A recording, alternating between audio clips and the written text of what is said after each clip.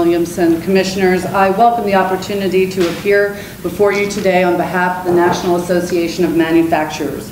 The NAM is the largest industrial trade association in the United States, representing manufacturers small and big in all 50 states. Across the country, manufacturing employs nearly 12 million women and men and accounts for 2/3 of private sector research and development.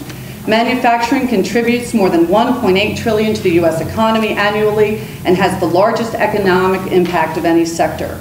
The NAM's primary objective is to promote policies that enable our manufacturers to compete successfully in an ever-changing global economy. At home, we seek outcomes on tax, infrastructure, innovation, workforce, and other issues that will attract manufacturing growth. From an international perspective, the NAM is a leader in promoting open markets, new Trade Promotion Authority legislation, and trade and investment agreements in Asia and Europe and beyond that will eliminate barriers and set in place core rules of non-discrimination and fairness. And we work to make sure that all governments, including our own, play by the rules. Manufacturers in the United States have long been partners in India's growth and development. As India pursued economic reforms launched in the 1990s and opened important new sectors to investment, manufacturers expanded bilateral commercial ties and have sought to grow commercial partnerships. We continue to hear some positive stories. For example, in the defense and aerospace sector, as Ron mentioned, there have been continued growth in partnerships. The initial sale of 6 Lockheed Martin C-130Js delivered to India in 2011 was the first major U.S. military sale with India and served as a powerful symbol of our strategic partnership. This past December, the Indian government signed a contract for 6 additional aircraft, a strong indicator of that program's success. Air India, Jet Airways, and SpiceJet have been long-standing Boeing customers who also report success in the Indian market. Boeing is also a major supplier on the defense side and reports in its own submission to the USITC that it is the largest U.S. exporter to India with a 70-year relationship. Yet most of the issues that have been raised to us in this past year have not been ones of success. Indeed, the NAM's focus on India has grown substantially as a result of increasing and widespread concerns across a number of different manufacturing industries that India is aggressively implementing a more strident industrial policy that has as its core the discrimination against foreign manufacturers and our products. As I listen to my colleagues who just spoke on this panel, I must offer a different perspective on what is going on now in India. The concerns that are being raised by many manufacturers in the United States are significant, widespread, across industry sector, and appear, unless action is taken, to be systemic in nature with highly negative impacts on U.S. manufacturers and workers. While India has certainly undertaken reform in the last 2 decades and is continuing to do so in some areas, India is by no means an open or liberalized economy. This is not just my assessment. As cited in my written statement, numerous U.S. government reports year after year detailed widespread concerns of India's discriminatory and access-limiting policies. Consider as well the World Economic Forum's Global Trade Enabling Report from 2012 that found that India had dropped from 84th place to 100th in terms of its trade enabling environment.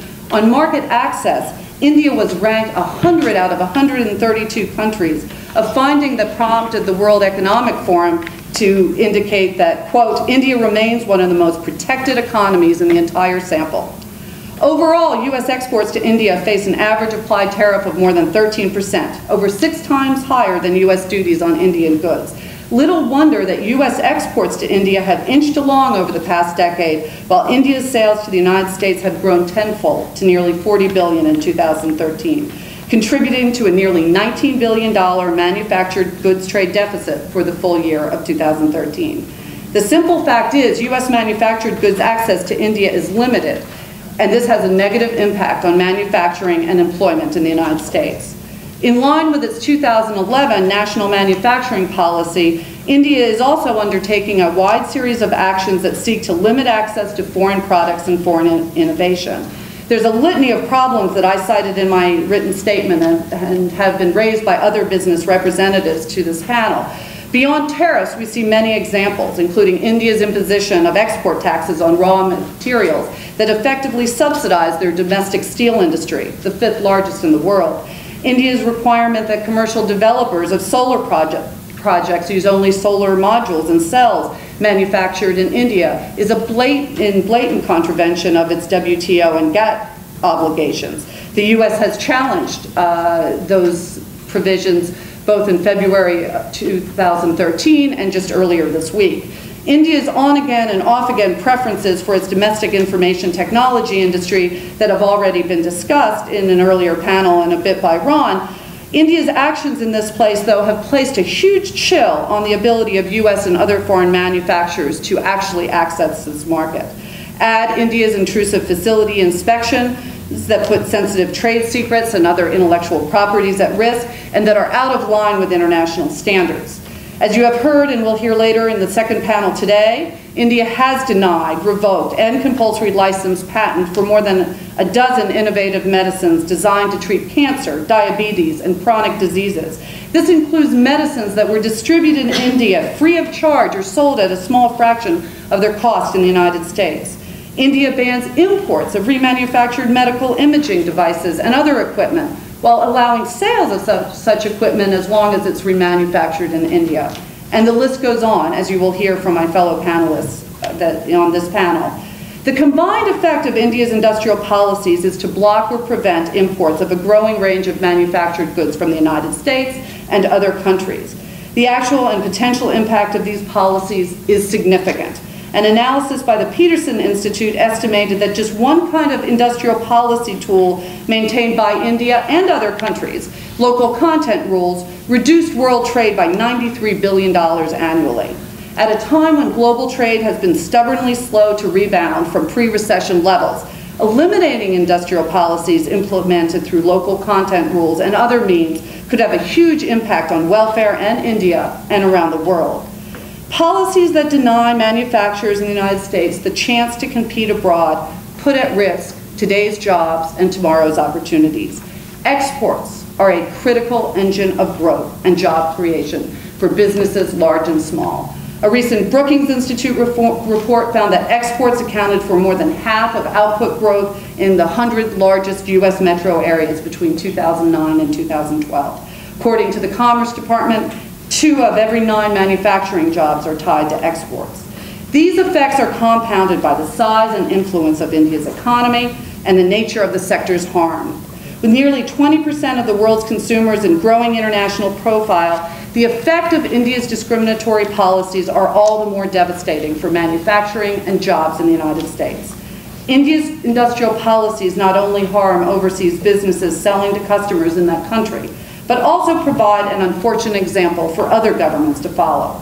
Already, countries like Brazil, India, Russia, and South Africa are adopting similar policies aimed at forcing local production of telecommunications equipment, medicines, including through local testing and forced localization of storage of electronic data.